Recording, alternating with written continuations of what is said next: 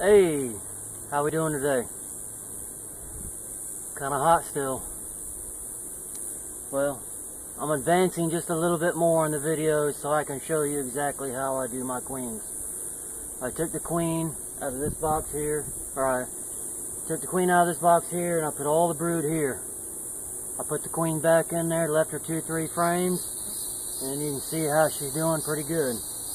Okay, this is the box we're going to get into today. We're going to see how many queens we have. How many queen cells. It's been 11 days. 11 days is a little late for me. I like to get into them about 8 or 9 days. Just been busy. So let's break this down and see what we can do. I've got some extra boxes here. Right here I have some extra box, and I have a queen castle over there, which I will show you. The queen castle is got 4 separate lids, and it's got 4 sections. 1, 2, 3, 4 that I custom made. It has 4 entrances, 1 for every section, going 4 different directions. Make sure you have enough vent holes in every section. Plenty of ventilation is what you need. I'm going to put this back over here in case we need it. Alright, let's get in it and see.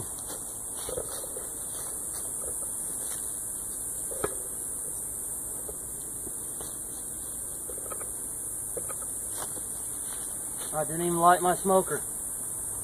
So let's see how they're going to be today. I put 2 partial lids on here, 2 nook lids, because I didn't have a hive body super lid handy. I got one today though. So let's see, let's take a look.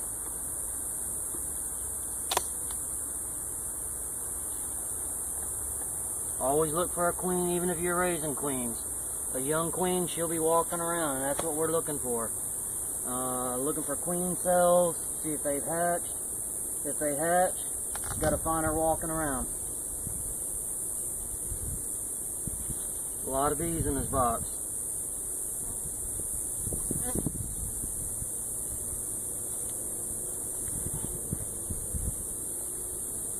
A lot of bees, and if there's a queen walking around, we got to find her.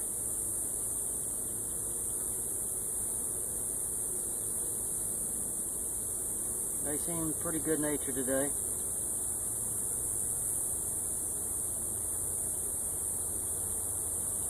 This was just some extra honey I put in here so they didn't have to worry about food.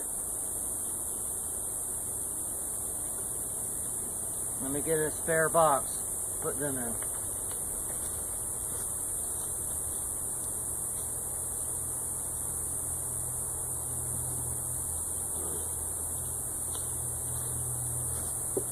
Got a spare box here, spare box there. We're going to put these extra bees and food in a frame, and I'm going to set them right here.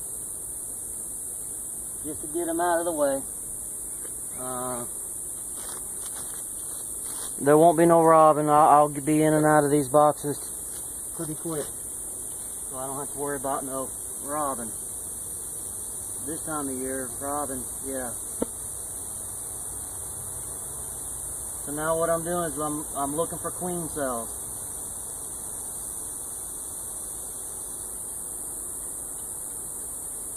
And here you go.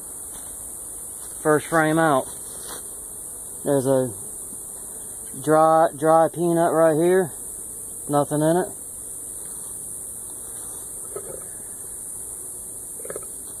You got one. Got a queen cell right here. Looks like she's hatched. So now I'm going to have fun looking for the hatched queen that might have come out.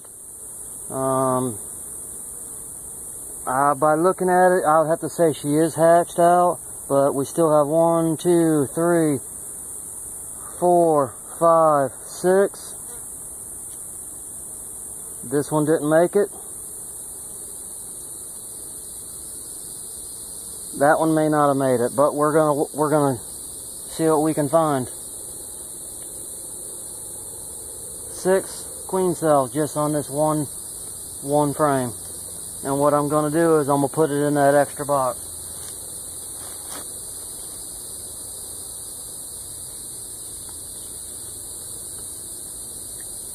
Now when a queen hatches, if you get in here early enough, they can't organize. They don't have time enough to organize. Let me see if I can get you a little closer.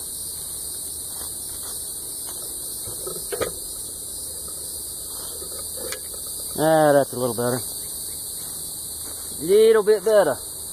Alrighty. So when a queen hatches in something like this, she'll be walking around. That's what you want to do. You want to find her. First you want to see if one's hatched. If they have, you've got to find her. If you don't, that will give that young queen long enough time to get organized, to gather bees for her clan, her hive, and she'll probably want to swarm. So that's what you're wanting to do, is you get in here and find her. If she's walking around, I'll show you what to do with her.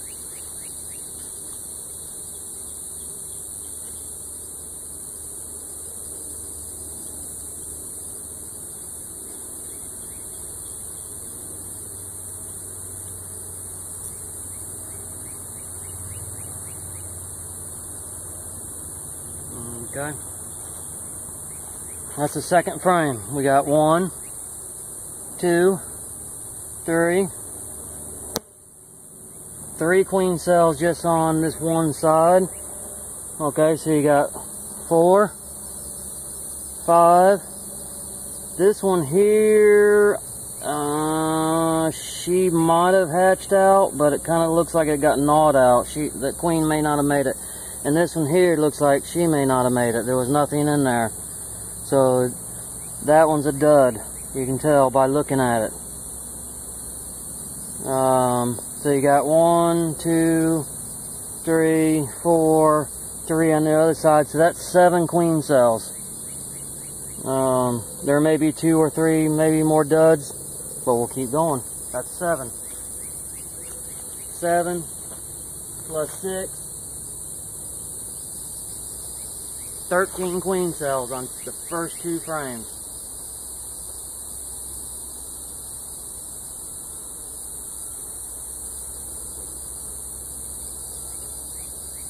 Still looking for a queen walking around. If she is, it's going to be a virgin queen. Put this in that extra box right here.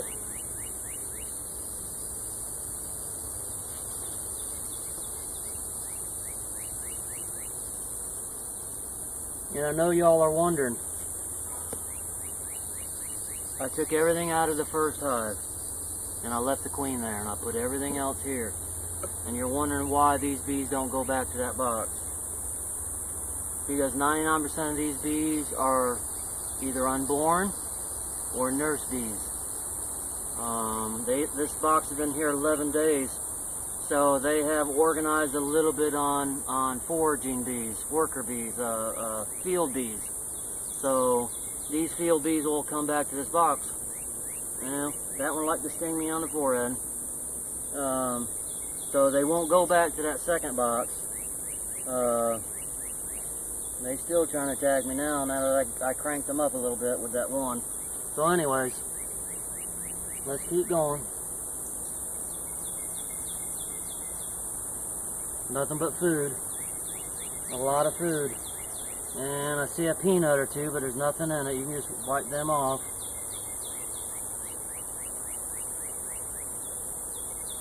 Nothing on this one but food.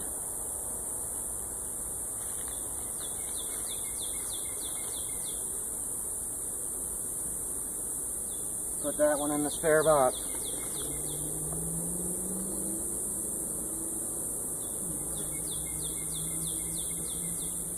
I don't see a young queen walking around, but a lot of food.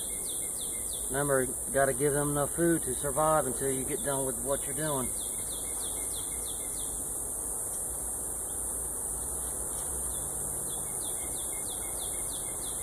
Just an extra frame I put in there because bees want something to do.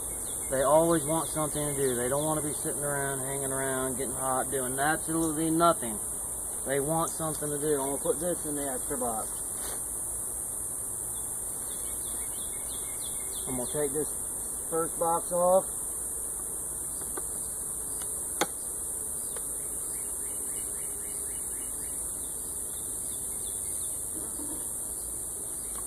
You can see they had a little entrance on the back side.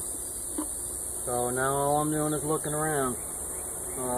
Just to see if I see a young queen walking around trying to gather up her new group of bees. And I don't see one here. You can pretty well spot her pretty fast if she is doing that. She won't sit around in one spot too long because she's walking around trying to spread her scent around. So I don't see her. I'm going to put this right here. Alright.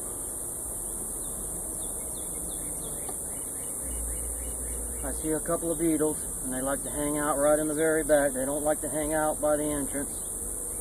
The entrance is here. The back is here. They don't like light, so they're going to go up to the top and to the very back. The only sure way I know of killing beetles, and that's with your thumb, and that's what I'm doing. Now let's go with the first frame out of the box on the bottom, which I never went in this box. All I did is I found the queen, boom, I put that top one box over here, never messed with it, never went in it. So what do we got? A total of 13 queen cells, maybe a couple of duds, maybe not.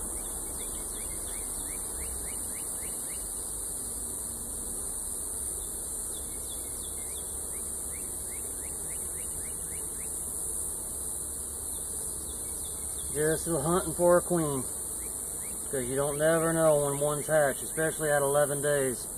11 days is pushing it.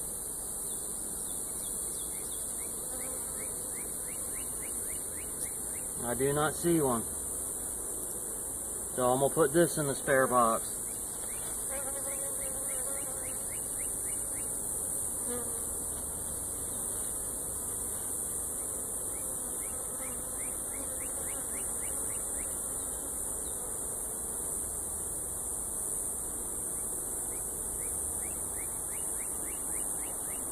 Just put your fingers right there if there's a lot of bees.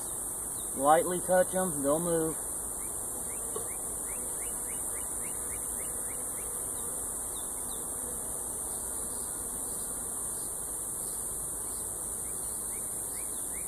I don't see any more queen cells, but I don't see any more queens cells.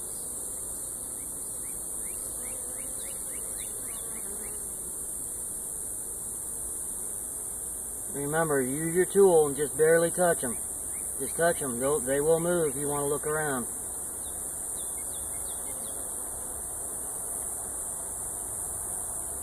I'm also looking for a newly hatched queen at the same time as I'm looking for queen cells.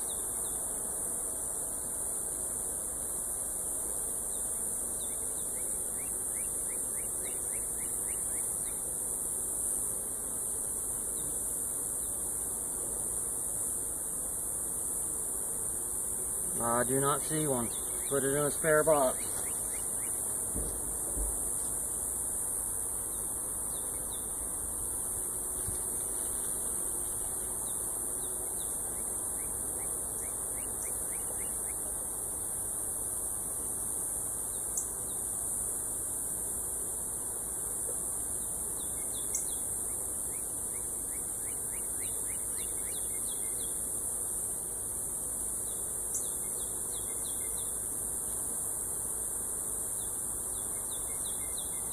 What do I see? I see a queen cell. Looks like she's been gnawed out. Like I said, 11 days is pushing it. 8, 9 days is preferable. Depends on the temperature of what you are working in. The hotter it is, the faster they will hatch. Let's see. Right here. You can see that it might have been a dud, but it looks like it got chewed up, cleaned out by the worker bees, nurse bees. Let's keep going.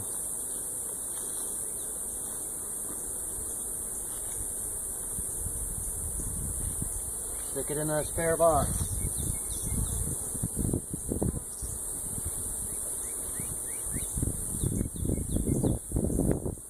If you know how to graft, that's awesome. You still have to have a place to put those queen cells that you're grafting to.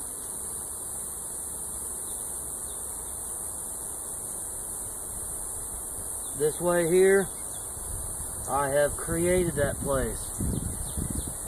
When a virgin queen hatches, she's already got bees on her side. They will accept her, and I will show you what to do with them.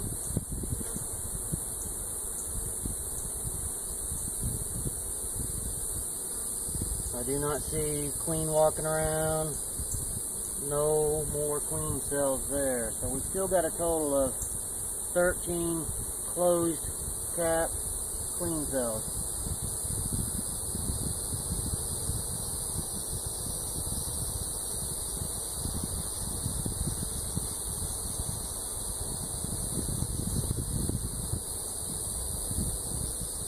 Nothing.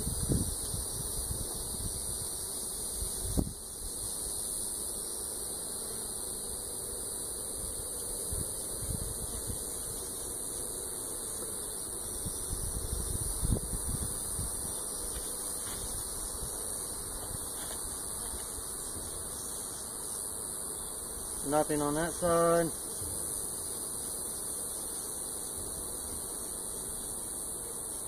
Nothing on this side.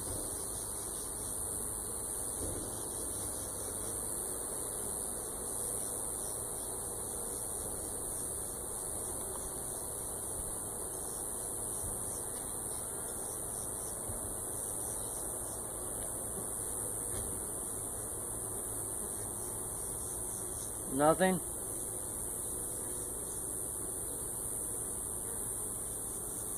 Nothing.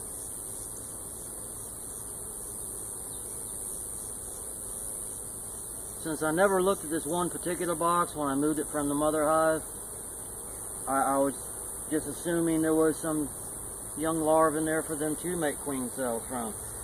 And what it looks like, it may have only been those 2 frames. That's why we got 13 queen cells on 2 frames.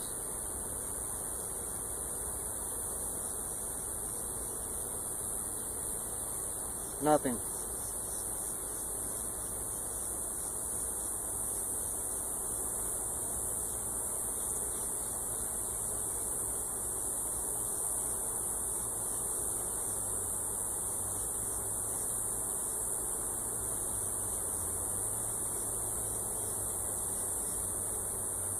Nothing.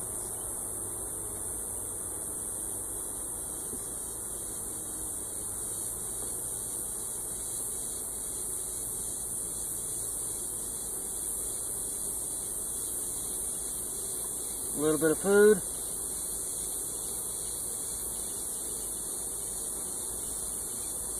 A little bit of food. Alright, that's it. That is all the queen cells we are going to get out of this box. But this is one way of managing your hives. If you got a good box, want to thin it down, you can do just what I did, is take everything off of it, give her 3, 4, 2, whatever frames you want to leave her. That's got a little bit of brood on there, because all the worker bees are going to stay with that box. When you move a box here, if there's any worker bees, that the older worker bees will actually go back to that box. This new box here will create its own worker bees, and they will stay with this box and this location. So I didn't see a queen cell that actually hatched. They kind of look like they've been gnawed out. Maybe it died, and the nurse bees or whatever, and they went and cleaned out that cell, which is fine. So let me go back and we'll find those 2 frames that had queen cells on them, and I will split those up. Yeah, believe it or not, I'm going to split those up in front of this box. So that's a good way of, if you don't have a second yard, you can take these and just keep going forward. I could put them next to them if I want to. I could put them behind them if I want to, and so on and so on. Once you start running out of brood that hasn't hatched yet, then you may have an issue of bees wanting to go back to where you moved them from. So that's the purpose of doing what we're doing here, is you still got a lot of bees hatching, so they will stay with this box and they will get older and be new forage bees for that new box and location.